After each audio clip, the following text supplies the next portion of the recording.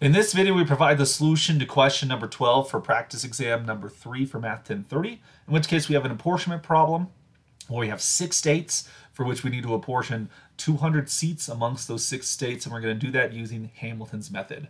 So some things that I do need to compute. I need to figure out what the total population that is not provided to me, but if I take these numbers right here and add them all together, you're going to get the total population, which is going to be 100. But be aware this might have been somewhat obvious if you're like, oh, these are just the population percentages, so the percentages should add up to be 100%. That makes sense. But regardless, we do know what the total population is.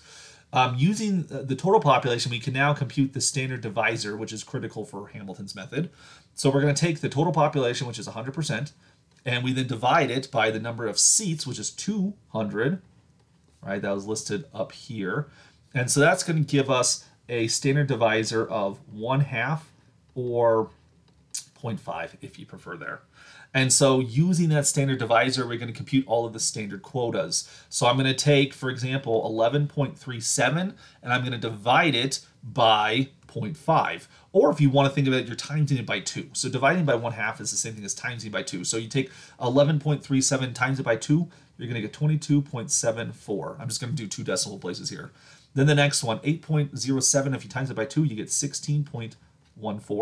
38.62 times it by 2, you get 77.24. 14.98, if you times that by 2, you're going to get 29.96. 10.42 times 2 gives you 20.84. And then lastly, 16.54. If you times that by 2, you're going to get 33.08. And so then with this, Hamilton's method gives everyone their lower quota. So you're going to give state A 22 seats, state B gets 16, state Charlie gets 77, state Delta gets 29, state Echo gets 20, and state Foxtrot there is going to get 33.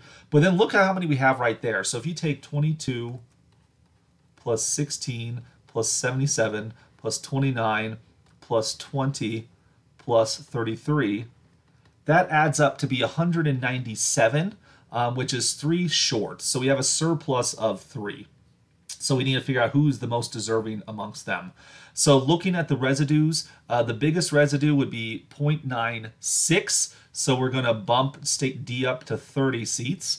Next, I'm looking, the next biggest residue would be 0.84. So E is going to get upgraded to 21. And then finally, the next biggest residue is going to be 0.74 for state A. So we're going to give the last remaining seat to state A, giving 23.